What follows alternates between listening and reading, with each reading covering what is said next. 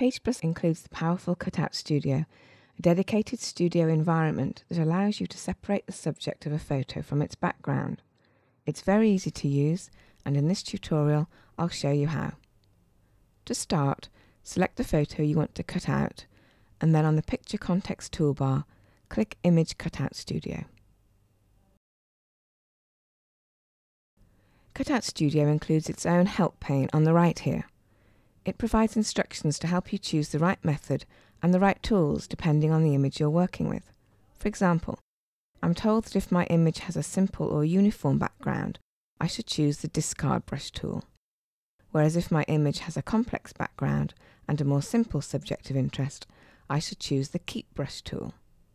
In this photo, the subject is definitely simpler than the background, so I'll choose the Keep Brush tool. Click the Keep Brush tool, and then I'll select a medium brush size to start with. I'll also ensure that the Grow Tolerance checkbox is selected. This setting controls the precision with which areas are selected.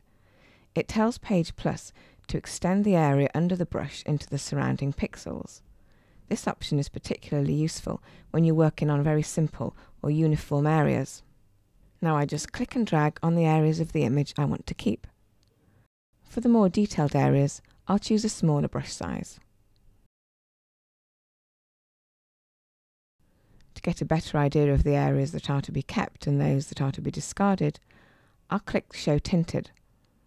Areas marked in green will be kept. You can see that this area here has been marked to be kept, but I want to discard it. To do this, I just click the Discard Brush tool, and this time I'll clear the Grow Tolerance checkbox, because I only want to select the pixels directly under the brush. I don't want my selection to be extended. Now I just paint over the areas I don't want to keep. You can see how precisely I'm now able to select this area.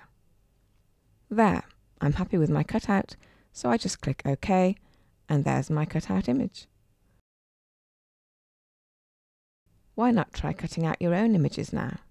When you've created your cutout, you can wrap text around it, use it to decorate the pages of a photo album, or add it to a custom greetings card. You'll find folded greetings card templates in the Start New Publication dialog, which you can access from the Startup Wizard.